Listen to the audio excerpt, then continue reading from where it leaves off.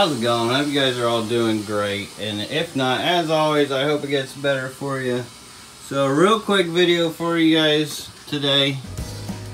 I thought this was really cool and I wanted to share with you guys. You see up there, that is a Spirulina vittata. It's a type of pencil fish. And he was actually up here laying in this cone. I'm pretty sure, I could be wrong, could be a male, could be a female. Some of them tend to get the red on their fins, opposed to these over here.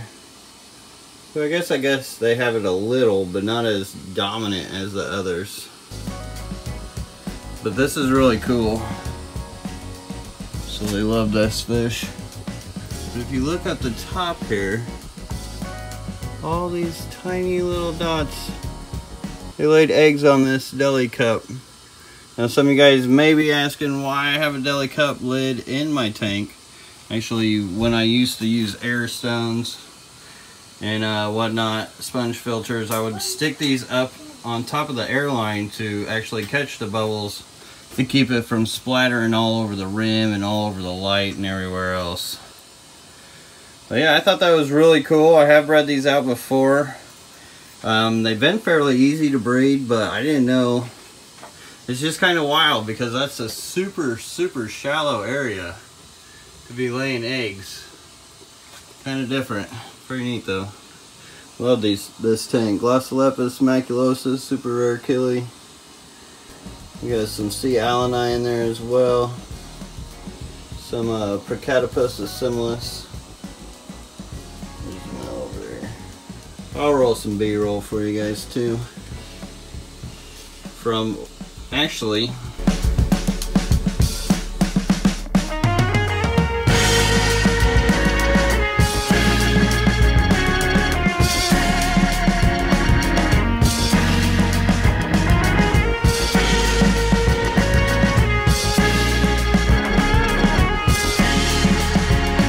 down here on the bottom of this stand is where they used to be, but they actually have some babies in here as well.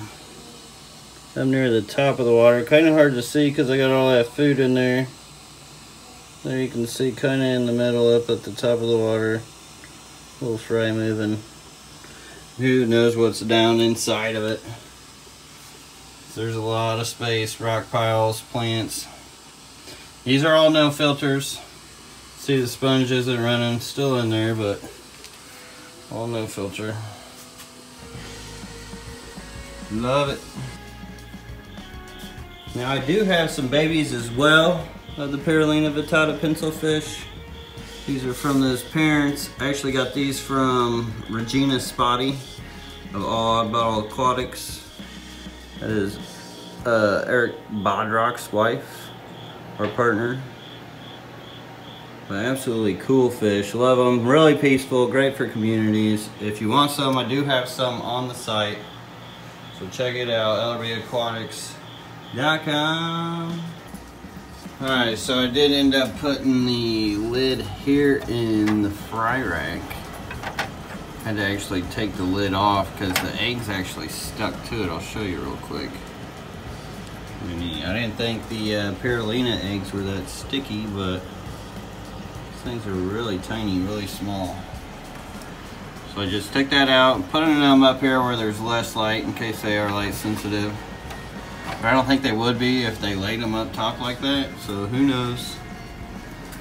And yeah, keep you guys updated. Alright, looks like the male is already near the new cup, all colored up. Let's see what happens. Alright, so there you have it. A unusual way for the Spirulina vittata pencil fish to actually breed.